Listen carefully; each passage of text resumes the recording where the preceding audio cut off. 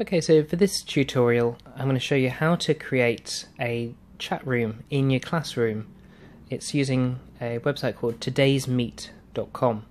So just type into Google Today's Meet, and at the very top you should get the right website.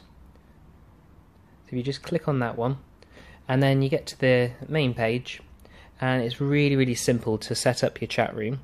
First of all, pick a name, pick a nice simple name for your classroom, and I'm just going to call it 6J because that's my class's name, and it'll say looks good if no one else is using your name, and then you keep the room open for however long you want. I'm just going to put 2 hours because I want it to close in 2 hours after the lesson, and then click open your room, and then you'll get to this page, and you've already set up your chat room. So just put in your nickname. You mustn't have any spaces, so I've got to delete the space and put Mr. J in, all one word. Once you've done that, that's your name, and you can type in a message. So for this next lesson, it's going to be a literacy lesson.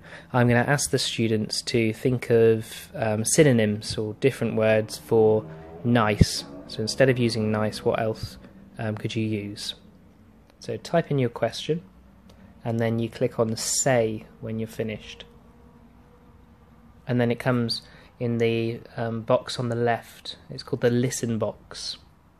Now once you've set that all up, all you have to do is when the students come in, they have to log in to todaysmeet.com.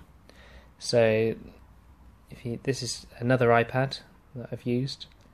Pretending we're a student, so they go on todaysmeet.com. They do need to type it into the address bar, and they need to put / and then whatever your your chat room's called. So mine was called 6J, so it's / 6J, and then they put in their own nickname.